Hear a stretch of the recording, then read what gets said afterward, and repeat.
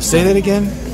Your demon? It's two different illusions. Wait, you said your demon specifically told you? Yes. How? I was listening to the Monday Night Raw with Journism and DITRH, and Dave suggested that the ISS that you capture is in the sky and the thing that crosses the moon are two different things. And when they said that, my demon was going rattling the freaking truck. So I think he was trying to hit me into it. That was correct.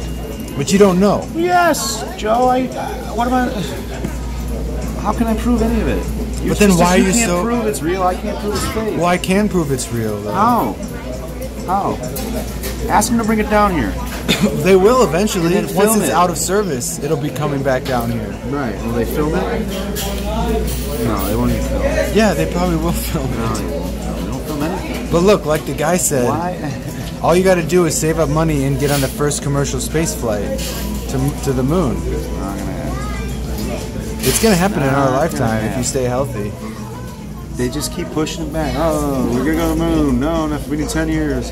Oh, we're not going to the moon anymore. We're going to Mars. No, and you're talking about two different things, Ryan. You're talking about two different things. You're talking about two different things. That's not true. SpaceX has been always trying to get to the moon for commercial space flights. So is Virgin Galactic. Well, they have nothing to do with the moon and the Mars thing. Hopefully they can do it.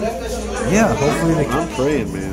But so what if they do? Let's say they show, and let's say they give you that first trip, and you actually see that we're in space. Yes. Then what happens after that? What would you do? Then I have to go back to believing I'm a monkey. What's wrong with that? But you're not a monkey. You're a human. No one said you're a monkey if the Earth is round. I came from monkeys, dude. No, that could be wrong too. There is no God, and all my experience is so fucked up. I created it all somehow. Yeah. With my weird warped mind, I was able to plant things around the Earth. No, you weren't. Create this amazing. You didn't plant story. anything, but you did create this amazing story around what you've seen. That didn't mean nobody planted anything. I got Uber to send me the 077 because my monkey mind is that powerful. I was able to force Uber to send me the 077 code. Yeah, but what if it wasn't then? What if it was the next time? Like, well, they probably sent you a bunch of codes. They send codes to everyone all the time. Code the day after the 777 story completed, and I was typing on Facebook. Minutes after telling it on Facebook. Whatever. You could choose to believe that it's all chaotic coincidence. I don't. But here's the thing. Maybe there is a demon controlling your mind. A D-E-M-O-N. No, maybe it's a D-E-M-O-N. That's what I just said.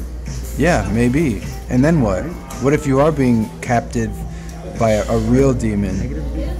By negative energy. Wild goose chase.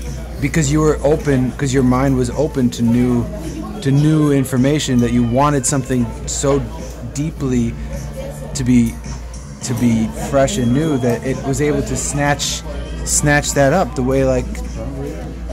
That's probably it.